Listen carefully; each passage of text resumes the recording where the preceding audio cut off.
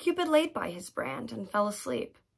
A maid of Dian's this advantage found, and his love-kindling fire did quickly steep in a cold valley fountain of that ground, which borrowed from his holy fire of love a dateless, lively heat still to endure, and grew a seething bath, which yet men prove against strange maladies a sovereign cure. But at my mistress's eye, love's brand new fired, the boy for trial needs would touch my breast. I, sick withal, the help a bath desired, and thither hied, a sad, distempered guest. But found no cure.